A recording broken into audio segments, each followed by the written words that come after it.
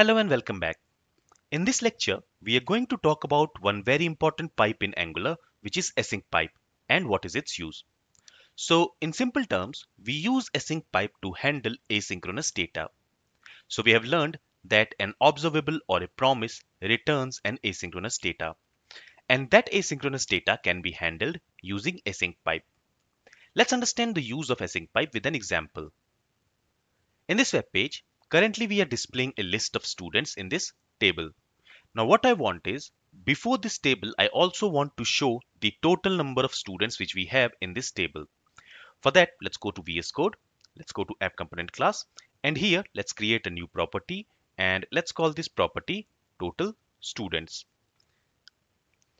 And to this property, I'm going to assign a promise. Okay, so here we want to return some asynchronous data just to understand how this async pipe works. Now this promise takes a callback function, and this callback function receives two arguments. The first argument is the resolve callback function, and the second argument is the reject callback function. Now inside the body of this callback function, let's call setTimeout function. Now the first argument of this setTimeout function is again a callback function. So let's specify that. And then the second argument is the time interval.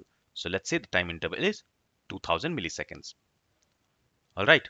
Now inside the body of this callback function, the callback function of the setTimeout, let's call this resolve method. And from here, let's return a resolved data. So what we want to return here is the total number of students which we have inside this filtered students array. So for that, let's say this dot filtered students, which is an array, and we want to return the length of this array. Okay. So here, to this total students property, we are assigning an asynchronous data. This data will be assigned, the length of this filtered students property will be assigned to this total students array after 2000 milliseconds. That's because this promise will resolve after 2000 milliseconds. All right. Now let's go ahead and let's use this property in the view. So let's go to app component.html, and before this table, let's add a div. Inside this div, let's add an h3 element, and inside this h3 element, let's say total students. Then let's use colon, let's use string interpolation, and inside this string interpolation, let's use this total students property. Let's save the changes. Let's go to the web page, and here you will notice that it is displaying this text total students, and then instead of displaying the total number of students in the filter students array, it is displaying this text object promise. That's because here we are assigning a promise to this total students property, right? And a promise is nothing but an object.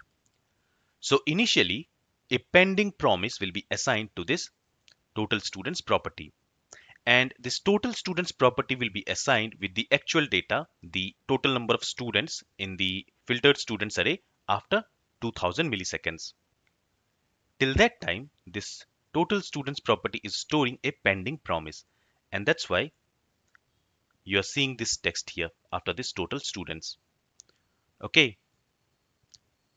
Now, instead of displaying the pending promise in the web page, we want to display the actual data. So we want to display the data which will be available after 2000 milliseconds. And for that, we can use async pipe. So let's go to app component.html, and here on this total students property, let's use this async pipe. So to use a pipe, we use this pipe symbol, and then we specify the name of the pipe, which is async.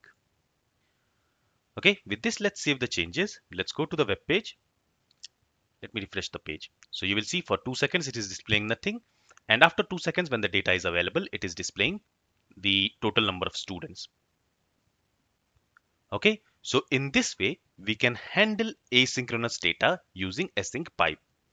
When we use an async pipe on an input, the value of that input will be displayed in the web page once the value is available.